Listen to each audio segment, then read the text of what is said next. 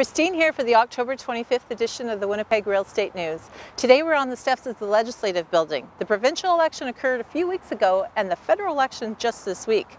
Of keen interest to the public and realtors is the subject of affordable housing. Read our article on how the results of the 2019 federal election affect home ownership, as well as a review of the local housing market.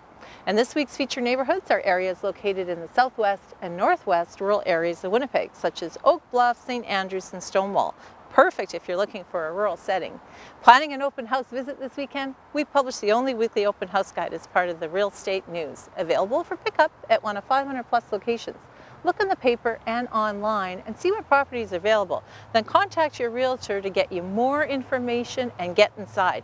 In print and online, the Winnipeg Real Estate News is your best source for real estate information in the Winnipeg Metro Region. Have a great weekend, everyone.